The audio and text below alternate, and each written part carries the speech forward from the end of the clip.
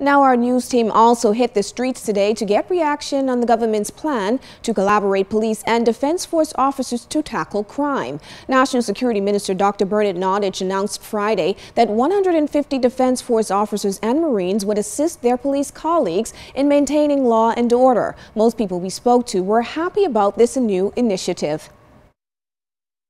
I think it's a good idea. I think the Bahamas needs all the help it could with the problems that we're having.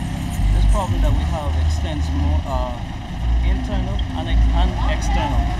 Okay, because what goes on here affects the Bahamas and it gets out around the world. Anything we can do to get this crime under control, okay, I think we need to take extreme measures. I think it's overdue, as far as I'm concerned. The crime is completely on water. Like I said before, last time I got an interview, I told them it needs some draconian measures. As far as I'm concerned, you need to turn around and go into these communities around there with Royal Bahamas Defense Force along with the police. And you got to ensure them that they mean business. If it is well planned,